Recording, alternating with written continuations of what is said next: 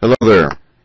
The purpose for this video is to explain how we can extract a profile from a contour map.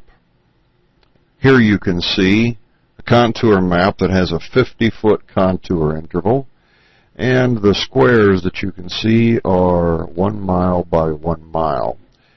50-foot contour interval simply means that the vertical spacing between two contour lines is 50 feet. I want you to notice that the contour lines are shown with two different line weights.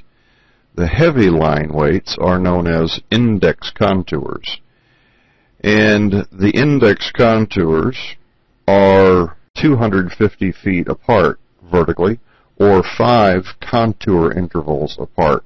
That 5 contour interval separation is pretty typical.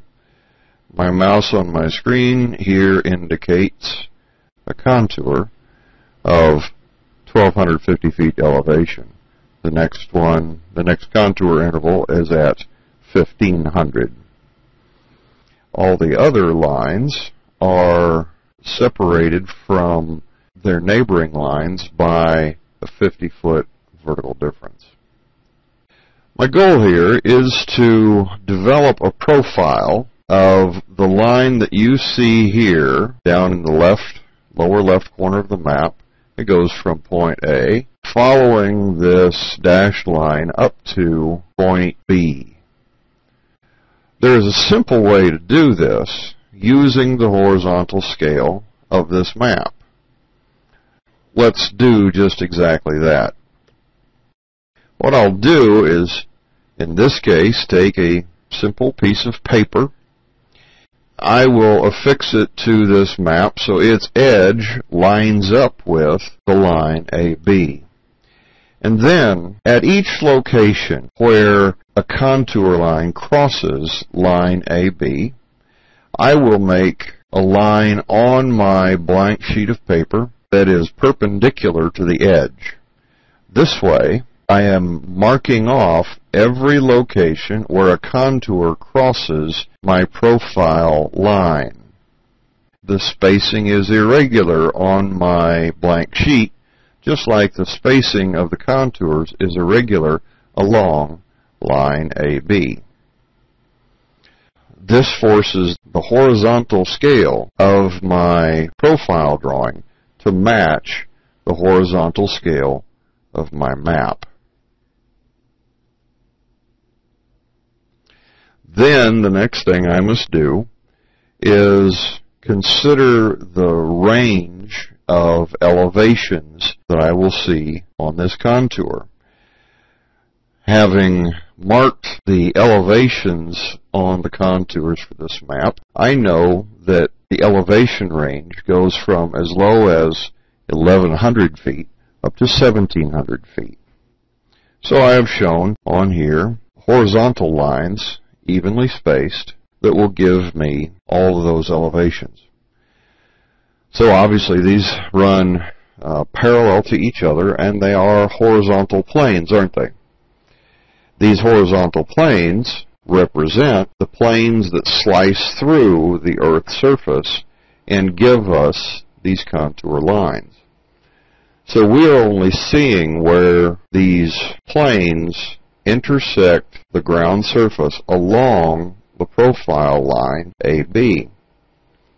So what I have done is at each one of the vertical lines on my sheet, I have placed a black dot at the intersection of the vertical line and the elevation to which my vertical line attaches on the contours. For instance, on this line, this very first line, it is drawn from the 1,500 contour. So I simply reach down here to where my vertical line intersects the 1,500 contour, and I place a dot. Same thing here and here. You might think, how can that be? I'll show you. Be patient. Then you can see, consistent with the contours, my dots rise and fall. may rise and fall and rise and fall and rise again. At this point, the hard work is almost done. The challenge here is simply to select a vertical scale that gives you the information with the appearance you want. You know that the purpose of the exaggerated scale is to provide clarity. The next step was simply to connect the dots with appropriate lines. If you recall, my first 3 points on my first 3 vertical lines were all at the same elevation, and you can see the results here. If I go back to the previous view, you'll see those. All 3 of the very first dots are at 1500. So switching back to my drawn profile, let's make sense of why that is. As I move from the left to the right across my profile, I think you can understand that the ground surface, as indicated by the contours, inside the closed contour of 1500 here, has to rise above that elevation. You see, between any 2 contour lines, there is a 50-foot vertical separation. And a lot can happen in that 50 feet, and some of it we have to infer. So we have inferred from this in the context that Earth's surface rises above. Then, here, it dips down before contacting the 1500 line on its way up the side. This type of formation in the context of this map is what we call a saddle. That is, we have a slope as it descends from right to left here, and in the grander scheme of things keeps descending. There is an isolated hump on this slope, and between the hump and the slope is a formation we call a saddle. Well, we have that saddle formation showing up in a few places on this drawing, and you can see some fairly flat slopes and some fairly steep slopes.